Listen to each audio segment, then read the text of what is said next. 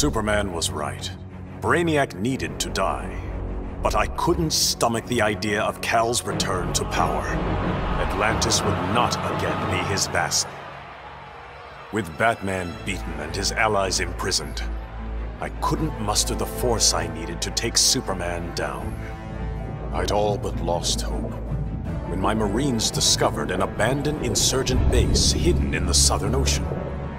Here, Lex Luthor had perfected his inter-universe transporter. From plans left behind, my scientists built a new device. Now I go and ask for the help of those I had fought. I must also ask their forgiveness.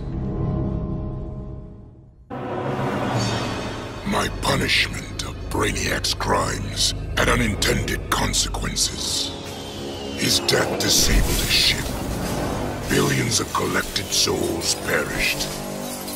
I did not know they could be restored. Their deaths unleashed such rage. My Red Lanterns were overwhelmed. They drove me from Ismalt. They would have killed me if not for Proselyte. The emotional entity offered me compassion, not rage, in the face of my grave error. I now understand the emotional spectrum requires balance. My Red Lantern's rage must punish the worst offenders, but it cannot blindly consume those who deserve compassion.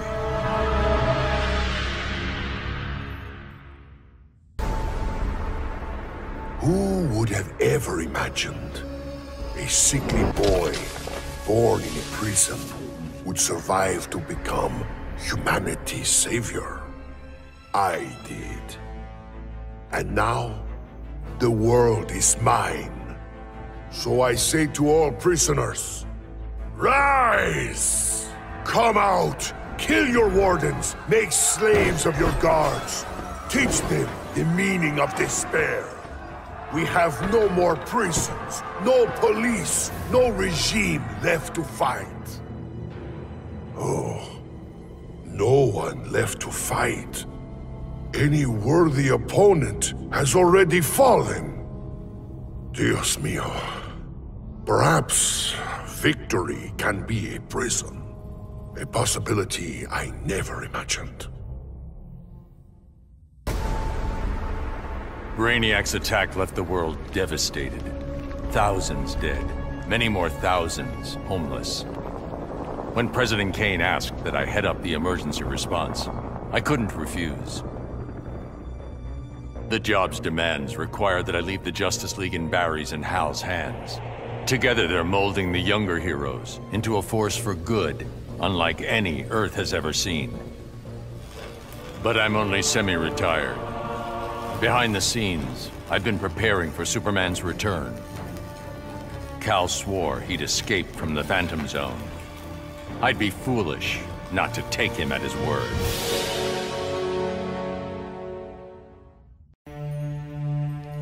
I returned to find Kahndaq devastated from Brainiac's attack. My beloved queen was dead. I brought her broken body to the Lazarus pits, intent on her resurrection. But my entry was barred by Ra's al Ghul. He offered a trade. Access to the pits in exchange for my aid in bringing him to power. Ra's admired Superman's regime, but felt it should have gone further. While I have no love for Ra's, I accepted his terms.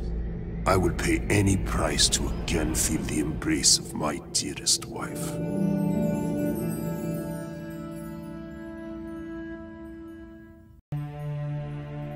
I'd have loved to kick back and savor kicking Brainiac's ass, but I had to rush home.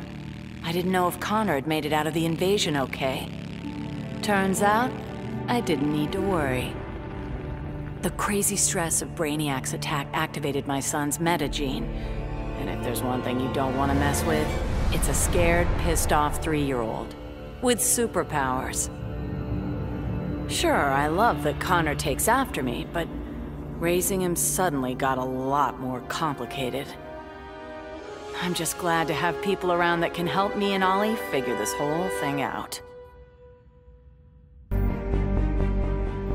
Oh, man. Dude, I cannot even describe what it felt like. Sure, yeah, I was just the noob in the crew, but like, wait, you think I'd ever let Brainiac kill Batman and what, blow up the world? No manches. When it was over, Batman was all... The world is safe thanks to you, Jaime. I'd like to make you leader of the new Justice League. If that's cool with you. Wow. That was a really tempting offer, you know? But if there's one thing better than saving Batman, it's saving mi familia. I haven't been around them much since I got the Scarab. So for now, I'm moving home and going back to school. And if this so-called normal life doesn't work out, there is always the Justice League.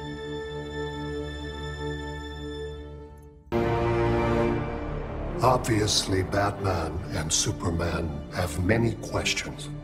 Where did I come from? Why am I here? Am I friend or foe? It is time to reveal the truth. I'm Brainiac 5, a descendant of the original Brainiac, but without his homicidal tendencies. In the future, people fear Coluans because of my ancestor. So I elected to come back in time and fix that. Now that I'm done, I'm going back where I belong. The 31st century.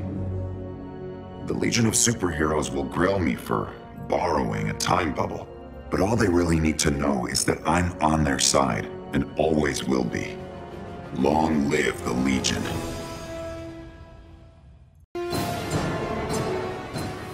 Going after the regime was one thing, but destroy the planet for Brainiac? You really thought I'd go through with it, Grodd? Really? F*** you! Sorry it's been a while, sis. I know I've always got an excuse, but this time I finally figured out the right way to honor your memory. I know what you're thinking. Old Lenny sold out. So what? I'm making sure the regime and Brainiac never happen again. Even buried the hatchet with old Scarlet Speedster.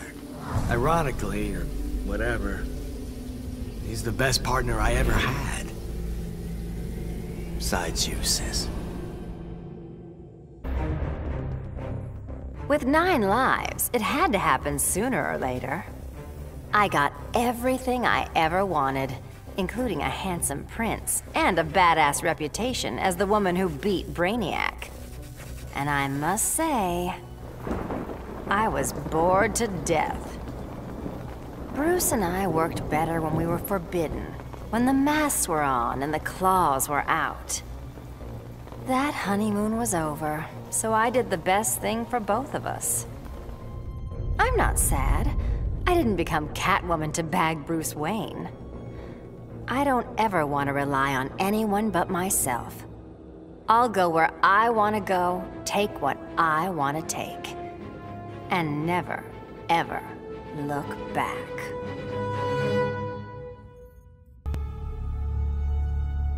Hungry for his blood, I prepared to claim Brainiac. But the alien, desperate to save his life, sputtered out an offer. Brainiac said that if I spared him, he'd deposit any of his collected beings I wanted on a world of my choosing. There, I could pursue them at my leisure. So now I hunt, free from Wonder Woman's interference. With each kill, I glorify the goddess. As for Brainiac, of course I didn't abide our agreement. I'd never given up on killing him. A true huntress always catches her prey.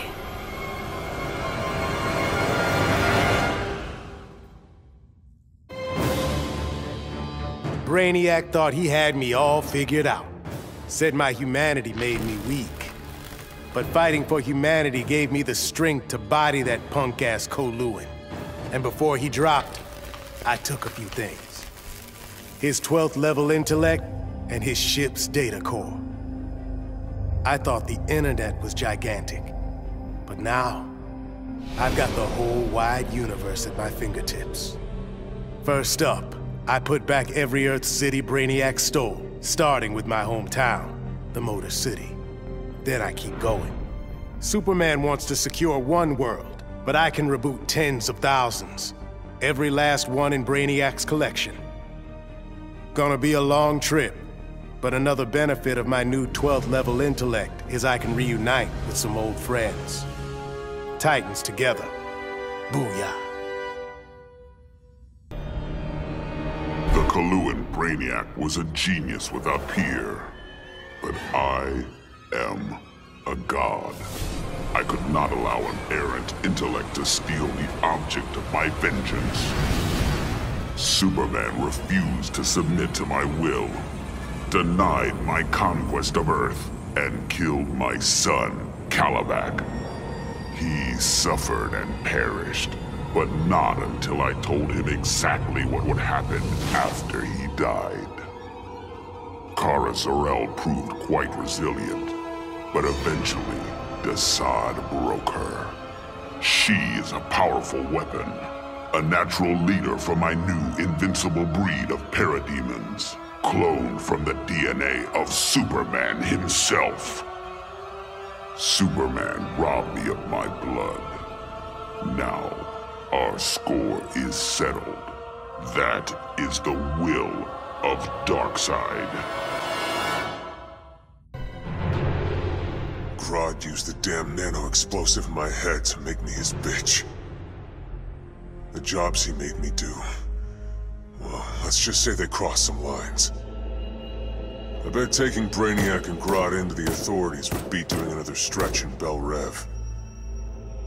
And I was right. Bruce Wayne even bankrolled getting rid of my TNT migraines for good. I frickin' hate hospitals, but God, was it worth it. With that nano safely out, I could finally see Zoe again. Last time I saw my little girl, she had 9 candles on her birthday cake. Now I got a second shot at being dad. I sure as hell don't plan to miss it. The Lords of Order believed Earth couldn't be saved, that only Brainiac's evil could restore order. I knew refusing the Lord's fate would anger them, and that they'd try to destroy me. Anyone else would have nowhere to run. Fortunately, I still have friends in low places. The House of Mystery guards the helm. Zatanna and Constantine's spells conceal me from the Lords. But it was John's daughter, Rose, who gave me the greatest gift of all. My wife, Inza, returned to life and in my arms again. For the first time since taking up the helm, I don't know what tomorrow will bring. And that is perfect. The Professor and me worked our tails off to control our powers. But Stein figured out the only way to beat Brainiac was to lose control. I correctly calculated that overheating Brainiac's engines would weaken him. But the quantum disruption we created caused an unexpected chain reaction. The Skull ship exploded, and every city Brainiac stole from Earth was obliterated. Metropolis, Coast City, all of them. We thought we'd finally be the big heroes. The ones everyone looks up to. But in our hubris, we lost sight of the hero's duty. Protecting others at all costs. And we can't make that kind of mistake again. But still, if you ever need us, Batman, we'll be here. So much for heroes. Brainiac had barely hit the floor when the arguing started. Should we kill him? Keep him alive? I couldn't watch them go to war. Not again. So I ran. Into the Speed Force. Brainiac wanted the universe to himself, so I dropped him off at the end of history. But I still kept running. I needed to be alone. Then I heard a familiar voice. It was Jay and the other speedsters. A crisis is coming, he told me. But if we run fast enough, together, we just might save the multiverse. I thought I'd been running away, but I was running towards something. It's good to believe in heroes again. The befuddled look frozen on Brainiac's dead face is a vision I will always relish. Even as I ripped the head from his body, the alien couldn't believe that an ape was taking his life. I quickly mastered Brainiac's technology, exponentially increasing my telepathic power. Then I enslaved Earth's humans, finally relegating them to their proper place. But my victory over those vermin was only the beginning. Now, fully in command of Brainiac's vast powers, I am the greatest conqueror the universe has ever seen. All worlds will kneel before Emperor Grodd.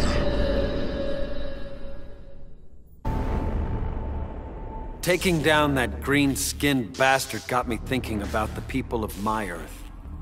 My universe's Brainiac had never come calling.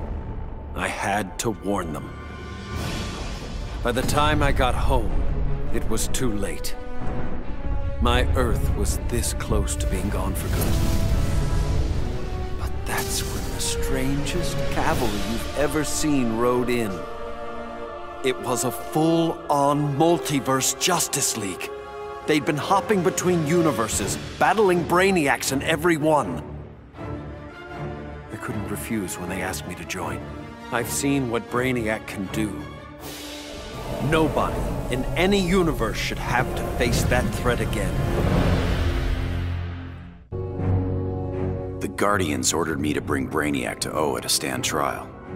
I was plenty happy to put a few thousand light years between that alien and Earth. After the trial, the Guardians dropped a bombshell on me. Sinestro was free, busted out of their science cells. A frontal assault on the Sinestro Corps was a no-go. Us Greens were still weak from fighting Superman's regime. That's why I volunteered to go undercover as a Yellow Lantern. To pass, I need to re-embrace my fear. But fear's an addiction. Once I've picked up that bottle, it's gonna be awfully hard putting it back down again. I just hope I have the will to see it through.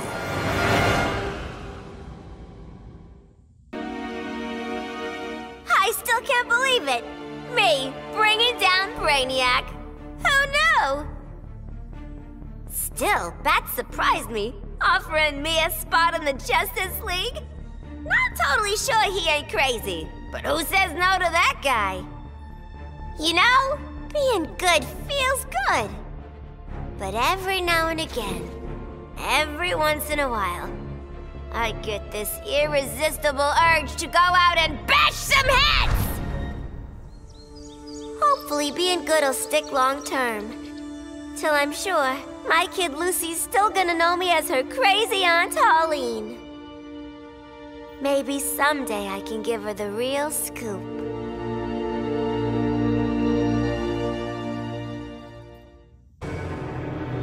I hadn't begun my day thinking I'd give a wannabe alien overlord a haircut. That was a happy accident. But what I'd first thought a distraction inspired my life's greatest work. I found Brainiac's collection. Those poor cities from across the universe, trapped aboard his ship. There was only one thing to do. I restored them and gave Earth the reboot it so desperately needed. I stitched together a crazy quilt of alien civilizations without regard to rhyme or reason. Afraid, confused, devolved to their basest instincts. They kill each other in the most sickening ways. And I get to sit back, munch popcorn, and enjoy the show, watching as the world burns.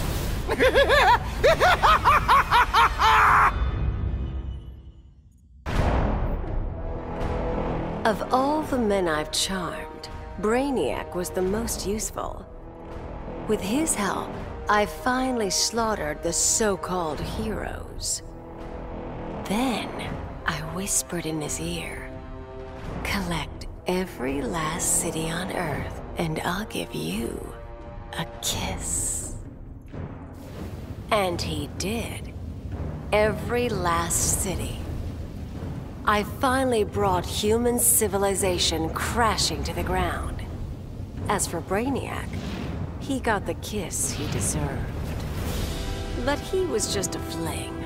After all, I was going to be busy leading the Green. I should have known there'd be some competition. Swamp Thing's sympathy for humans makes him weak. The plants know I'm their real guardian. And when the leaves settle, there will be no doubt. This world is mine. Bruce Wayne was my father, and it's no secret I hated him. But despite all that, he sacrificed himself to save me, giving me the chance to stop Brainiac permanently. I was so obsessed with escaping the Bat's shadow that I never appreciated what that symbol really meant. Not until I saw it stained with my father's blood. My blood. This symbol is my legacy. A legacy of vengeance. My name is Damian Wayne, son of Bruce, grandson of the Demon. I've been called Robin and Nightwing. But from now on, the world will know me as Batman. After studying Brainiac's blood, I tweaked my fear toxin to exploit his alien biology. And as I gained control of his shattered mind, I also gained control of his ship. I began to explore Brainiac's enormous collection, soon realizing it was an unprecedented opportunity for study. Billions of species from millions of worlds, each with its own phobias and fears. Now, the Skull Ship is my laboratory. As it glides through the vast darkness of space, its collected beings are subjected to their worst nightmares. With each I study, my knowledge grows. It may take decades, but I will become the universe's greatest master of fear. My hands still shake when I remember Brainiac's collection of Krypton. I want to give the world he stole a second chance, but bonding with Brainiac's ship is too risky. I need a safer way to restore our cities. I'm so glad for the Justice League's help. Barry, Professor Stein, they've already taught me so much. Every day, we get closer to reversing Brainiac's collection process. When we do, we'll pick the right star system. What Brainiac ruined will be reborn. Argo City and Kandor, Twin Cities. Survivors. I couldn't save Kal-El, but I will save our people. I vowed to protect the Earth, but to guarantee its safety, I need to expand my vision. Brainiac's ship is the ultimate weapon, but in my hands, it can be so much more. Millions of civilizations await rebirth in Brainiac's collection. I'll find the bravest and strongest warriors among them, and I'll start a new regime. No, a new legion. The Legion of Superheroes. With it, I'll bring peace not just to Earth, but to the entire universe. And the universes that lie beyond. Many throughout history have underestimated the Green. In this way, Brainiac was no different than Superman or Batman. They all thought they could improve upon nature. They all were wrong. Earth belonged to the Green for eons before animals evolved. Now, the trees and plants will remind these animals upon whose planet they reside. When the next crisis comes, nature will protect itself. I stand with the Green, and the Green alone. When Batman tore down the regime, man's world called me a tyrant. My Amazon sisters disowned me. Then Brainiac showed Earth what a tyrant truly looks like. The people begged for deliverance, and I gave them Brainiac's head. Once again, it falls upon the regime to restore peace and order. Batman and the traitors who followed him will be punished, even Kara Zor-El. Then, I will return to Themyscira and deal with my sisters. If they do not heed my commands, they will bow to force. So says Diana, Princess of the Amazons, Slayer of Brainiac.